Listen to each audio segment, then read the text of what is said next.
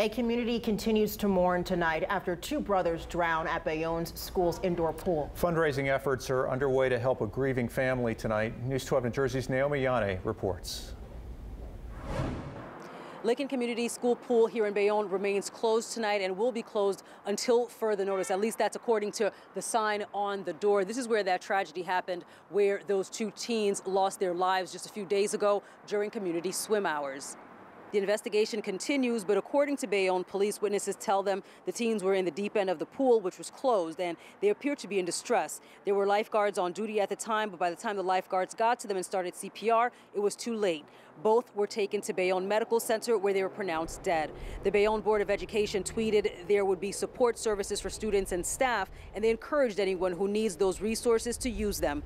In his weekly briefing, Mayor Jimmy Davis talked about the incident, calling it an unspeakable tragedy, and asked for patience as the police investigate. We are all numb as we try to process this tragedy, and I ask that everyone please say a prayer for our neighbors who are suffering so much at this time. Please be patient as the police and the Board of Education investigate exactly what occurred.